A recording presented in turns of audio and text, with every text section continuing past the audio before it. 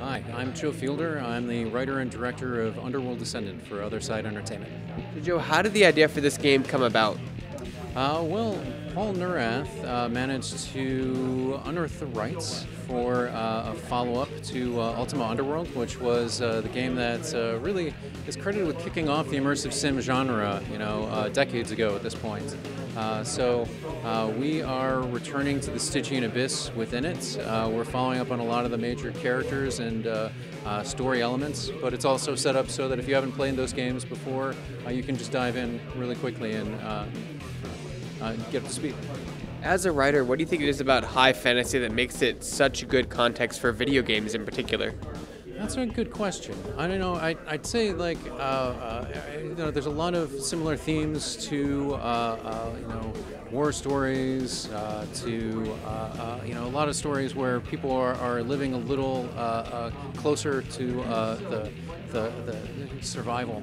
I know I took some inspiration from Deadwood for the Stygian abyss, of just that sort of like rough pioneer sort of feel for the characters, and with quite a bit less swearing now. As a writer, talk about what the biggest trope is to try to avoid when writing in a high fantasy world. Well, our dwarves aren't obsessed with gold. That's one element. The expedition, they have a little bit of that sort of like pioneer feel to them. They're kind of high functioning, almost mental-like overachievers. But really, the process for writing this game for me was, I worked on a lot of like one way to play linear games for years, and now with a lot of the streaming elements out there, you can work on a game for 6 years and then see it online, within the weekend. So we're really, pushing to make a game that is constantly replayable and where the narrative reacts to your choices, so that you can keep on playing the game multiple times and have a really unique experience. And for me, that's really about staying out of the way of the player. Really, the narrative in Underworld Ascendant is your story. It's not my story. So, talk about what makes this dungeon crawler first-person RPG different from other ones out there, like Elder Scrolls, for example.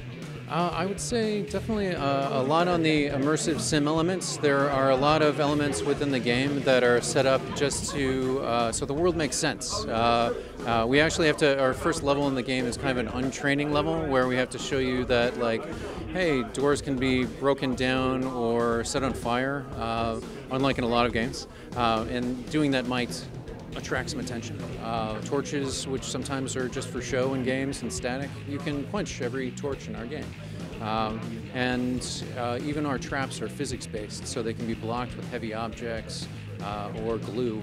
They're not just animations that are playing. So it's really kind of trying to immerse people into that world sim element. But on top of that, we're making a game where the environment's constantly changing and evolving. So you'll return to areas that you may have been earlier in the game, and they're very different. The outcasts may have built new structures, so there's new movement options, there's new challenges.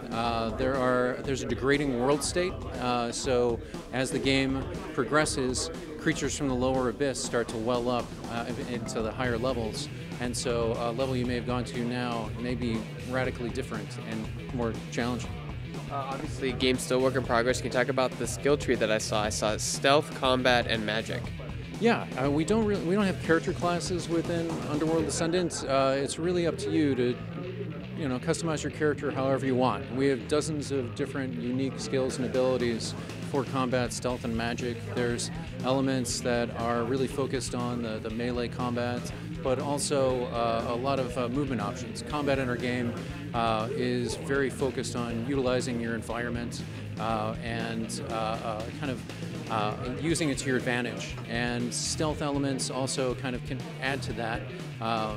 And same with magic. So you can really mix and match to create a character that sneaks up into the perfect spot to set off the perfect spell or ambush a character, or however you like. It's really totally up to you. And one person may play completely differently from another. I was mentioning earlier, every time that we bring in new people to play the game, we see them play radically differently, and we see them come up with solutions that we've never seen before. A lot of game directors like to use their own engine or Unreal. What made your studio decide that Unity was the right way to go?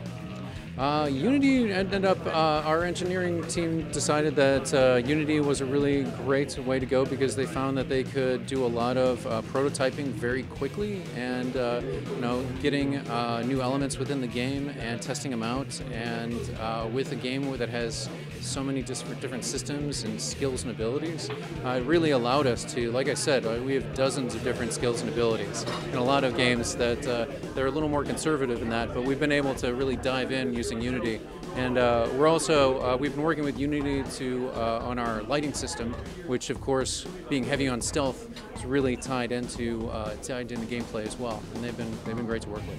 How do you personally like to play your game? It's a good question. I